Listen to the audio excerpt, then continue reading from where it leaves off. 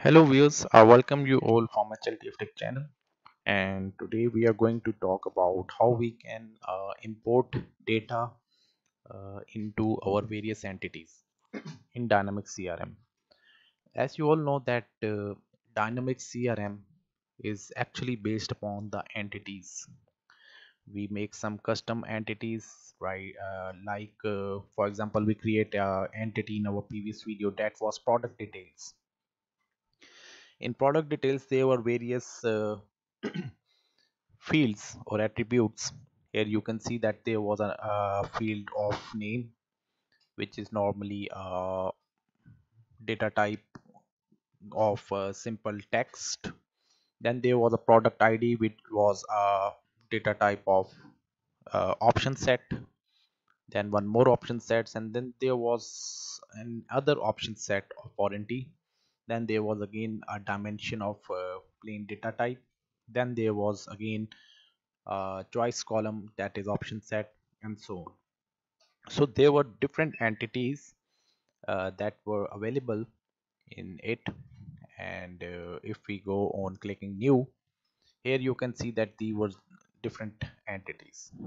Okay, now if we want to import data from an external Excel file into this entity, we have to perform some certain steps.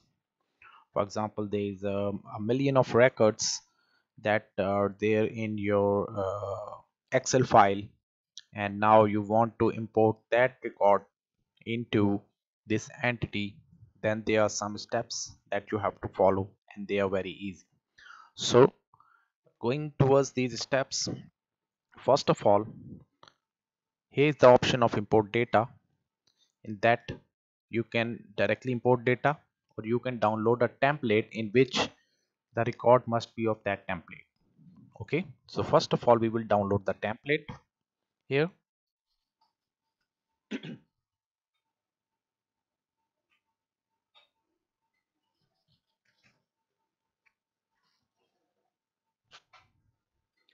Okay, now the template has been downloaded. If we go into downloads, here you can see that the template is downloaded. We will just I will copy it and will place it in my local computer, because I have office set up here, not in my server that I was opening. Now if I go again and open that, here you can see that there are different columns or or attributes in an entity that must be filled. So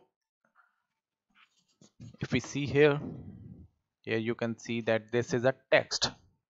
Whenever you click on any attribute, it will tell you the data type. This is or one entity record, and it must be already exist because it's a lookup column, and that is retrieving the entity from another column. Here is an honor, and it's showing that this honor record must already exist in Dynamics, so there is no need to fill it. Now the category, here you are seeing that category is a drop down list, and you have to select any of the option here. Same for entity and so on. So whenever you click any column, you will see that there is a description box that is telling you that what data or what data type is of that column, and whether it is mandatory or it is already available in your Dynamics. So you can either copy your data must be in that format in order to import it successfully to your entity. So you have to copy your data that is in your available existing list as per this pattern to this list, or alternatively you have to convert that Excel list that is to be imported in that entity records. It should be of same data types and columns. Otherwise your importing process will give you some errors. So let's say we have one item, number item dash import one, And if I go into the category, this category is kitchen item. Warranty is 2 years. Dimension is 1 by 6. These are just a sample data. There's no need to worry. It depends upon your options, that what data you are selecting. And product ID must be kitchen item dash 98. This is, yeah, item ID. Okay, so we have successfully updated the first record. And if I go and select the second one,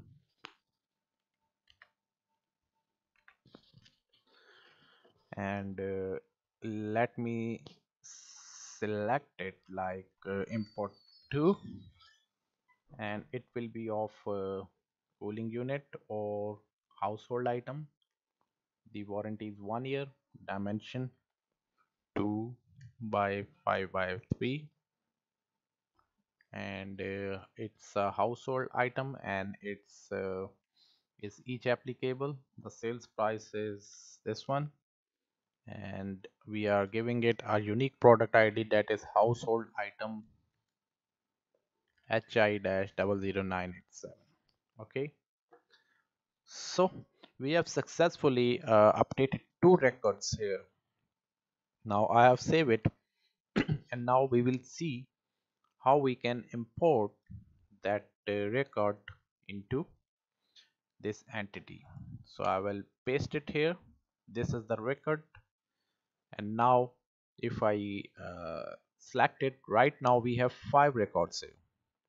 Now I will go into import data, choose file. This is the file. We will click next, and it's telling you that whether you are allowing duplicate records or no. I'm saying no. I will not allow the duplicate records to avoid repetition.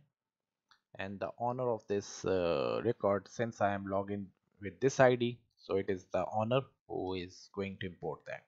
I'm going to submit. Now you can see that your data has been imported successfully.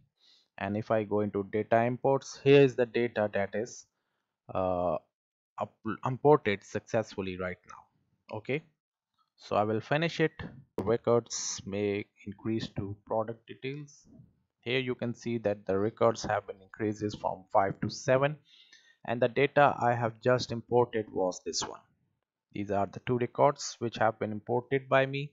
So in this way you can import the data in your Excel files from your external system to this system entities records. So this is the procedure.